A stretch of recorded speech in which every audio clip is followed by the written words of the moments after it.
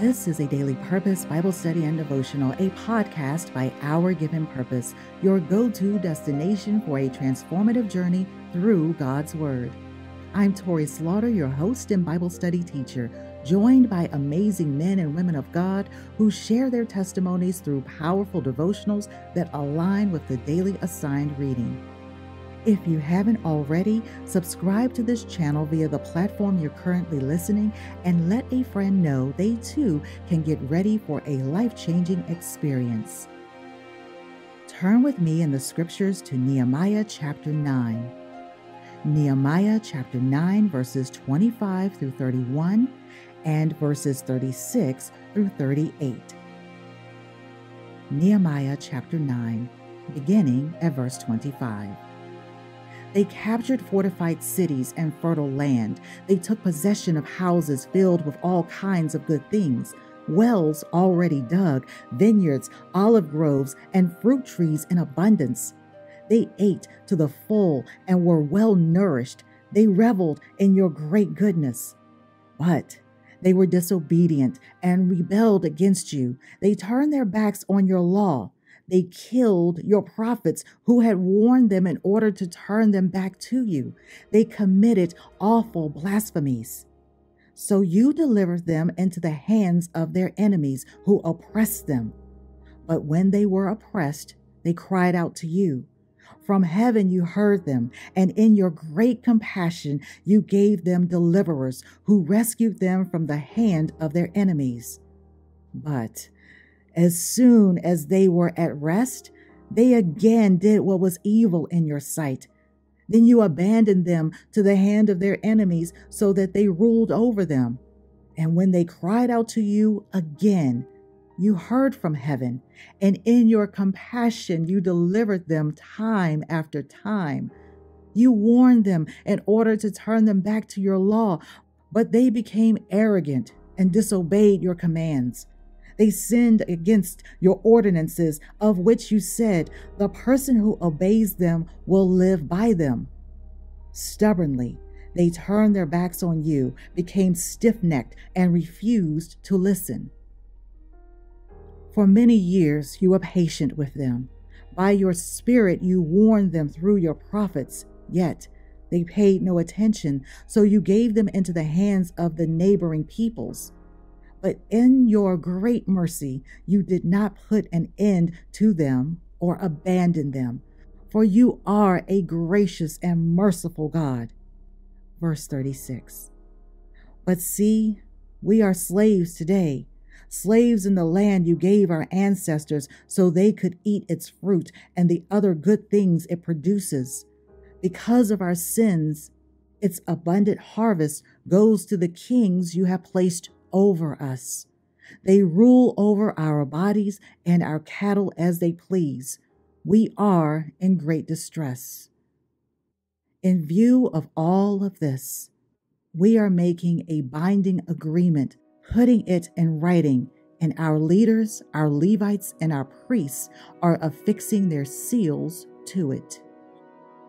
Lord, we bless you and we thank you for the reading of this word, Nehemiah chapter 9, verses 25 through 31 and verses 36 through 38. Oh, my Lord, my God, have mercy on us. People of purpose, brothers and sisters, today's Bible study and devotional focuses on the lessons we can learn specifically from verses 36 through 38, and it is titled Renewal and Covenant. Amen. These concluding verses of chapter 9 of Nehemiah provides a glimpse into the heartfelt commitment made by the people of Israel to renew their covenant with God. This covenant renewal follows a detailed account of God's faithfulness throughout their history, spanning Nehemiah chapter 9, verse 22 through chapter 10, verse 39. This is part of our assigned reading. And in this narrative, we find a systematic way their agreement holds lessons for us today, guiding us from idol worship to wholehearted devotion to God and assuring us of God's rescue when we remain faithful. To summarize this passage in our assigned reading of Nehemiah chapter 9 through chapter 10, we are labeling this a journey of renewal. I'm going to pause just for a moment. I want you to grab pen, paper, or some other way to write down a note that when you read through this in your time, that you will note the spaces and the places where you know that God is going to renew you. The things that you need to take off from the past, how He has delivered you, and what has brought you to this place right now, even as you're listening to this podcast. Nehemiah chapter 9 recounts God's gracious interventions in the history of Israel. From the Exodus to their present day, despite Israel's rebelliousness, God displayed steadfast love, leading them out of Egypt, providing sustenance, guidance, and protection. In Nehemiah chapter 10, the people respond to this history of grace by making a comprehensive and systematic covenant agreement. They pledge to walk in God's ways, separating themselves from idolatry, intermarriage, and practices that had led them astray. This covenant is marked by a thorough commitment to every aspect of life: family, worship, finances, and relationships. Nehemiah chapter 10 has so many valuable lessons for us today. I would like to share with you 3 that I've gleaned, and will also give you some prayer points. So please make sure you stay to the end. So number 1, this comprehensive commitment. In Nehemiah chapter 10, the people's agreement encompassed every area of life. We are reminded not to compartmentalize our faith, but to bring every aspect of our existence under God's lordship. So everything from our families to our work, our finances, the choices we make, we can have a holistic commitment that is beneficial and essential for us to turn from the idols of our age and align with God's design. Number 2 is the separation from the world. The Israelites committed to avoiding the influences of surrounding nations, particularly in terms of idol worship. So for us, as believers, we are called to disentangle ourselves from worldly influences that will lead to idolatry. So whether it's materialism, cultural norms, or self-centered pursuits, our separation ensures that our hearts will be undivided in devotion to God. We will have circumcised hearts. And number 3, obedience to God's commands. The covenant highlights obedience to God, which involves understanding His word and putting it into practice. By aligning their lives with God's instructions, the Israelites sought a transformation from within, a process that remains very relevant for us today as believers. Obedience is a powerful means of overcoming idolatry and deepening our relationship with God. We have an assurance for us being faithful. And in Nehemiah 9, verses 36 and 37, it carries this plea of the people for God's deliverance and their commitment to be His obedient people. Now, this plea echoes throughout the Bible, okay? It is a call for us as believers to turn back to God and away from idols. God's promise to rescue His people if they remain faithful, if we remain faithful in His covenant, extends to us right now. If my people who are called by my name will humble themselves, then I will heal their land, right? So just as God's faithfulness continued throughout Israel's history, His faithfulness endures through the ages. If we, brothers and sisters, remain steadfast in obedience, seeking Him wholeheartedly, God promises to guide, protect, and rescue us from the snares of idolatry and sin. God's promise of rescue remains.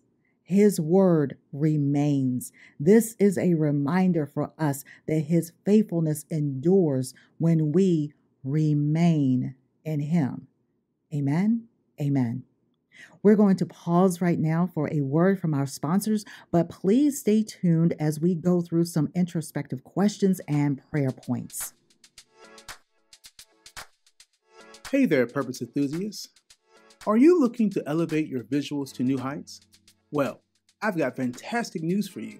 For the month of August, I am honored to partner with A Daily Purpose, the podcast. Hello, I'm Broderick Slaughter, the founder and owner of Aesthetic Flow Media, your go-to source for all things aerial and visual.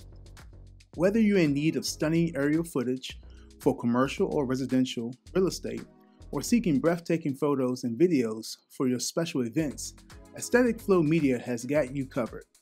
I guarantee Aesthetic Flow Media will wow your clients, give your marketing the special touch, and capture special moments that will last a lifetime. Whether you're hosting an outdoor wedding, reception, family reunion, or any other outdoor event, let Aesthetic Flow Media document the joy and celebration in a way that will leave you breathless. Visit our website linked in the description.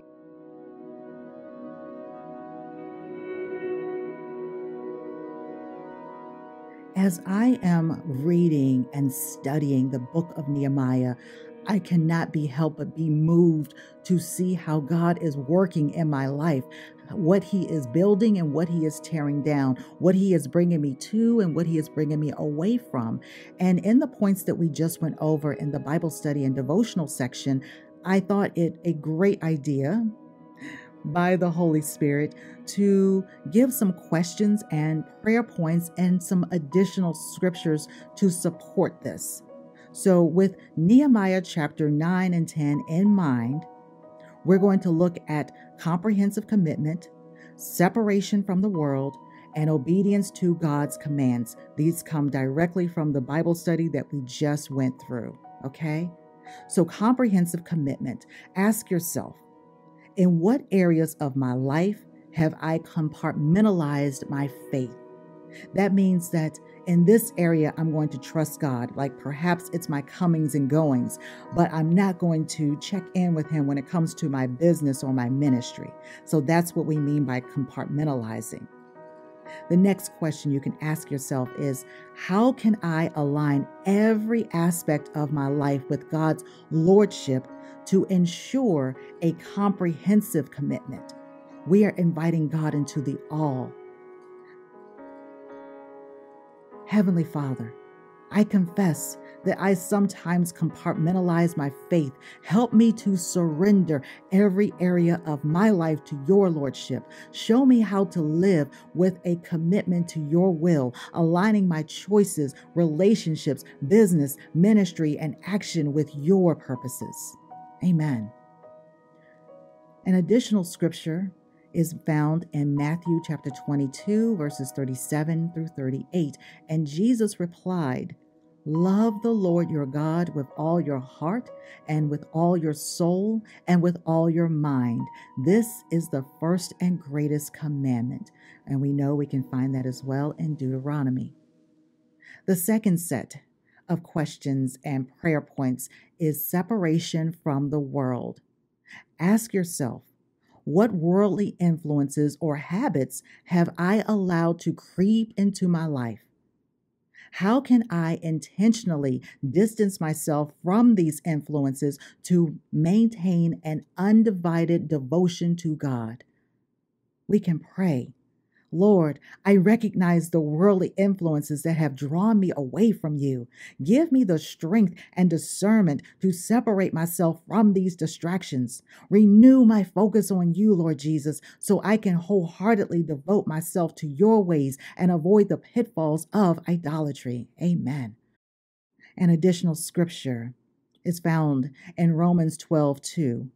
Do not conform to the pattern of this world, but be transformed by the renewing of your mind. Then you will be able to test and approve what God's will is, his good, pleasing, and perfect will. And lastly, obedience to God's commands. Ask yourself, where have I fallen short in obeying God's command? How can I better understand His Word and actively put it into practice to foster a deeper relationship with Him? We can pray. Gracious God, I humbly admit my shortcomings in obeying your commands. Grant me a hunger for your word and a deep understanding of your instructions. Help me apply your teachings in practical ways, transforming my heart and guiding my choices towards a life of obedience and closeness to you. In your name I pray. Amen. Amen. Through these questions, prayer points, and scriptures, you can embark on a journey of self-reflection and sincere conversation with God as you seek His guidance to realign your life with His original design and purpose. Amen. Amen. Day 227, Renewal and Covenant by founding writer Torrie Slaughter. A Daily Purpose Bible study and devotional offers you the perfect chance to initiate a conversation about God's Word. We are deeply grateful to you for sharing this podcast with your friends and family. We would like to thank our many sponsors and Patreon family whose donations help us to provide this valuable content. If you feel led to contribute financially and become part of the Our Given Purpose ministry, please visit ourgivenpurpose.com. Your contribution will help us spread God's message and connect with people all over the world. Remember, you have seeds to sprinkle, and don't lose sight of the ones falling on you. Where will they grow? By the road in shallow soil in the thickets? Or will they find a home in good soil to flourish and produce a good work? What God has begun in you, He will complete. Have faith and be bold. You've just heard a Daily Purpose Bible study and devotional, a podcast by Our Given Purpose. Go ahead and share it with a friend right now.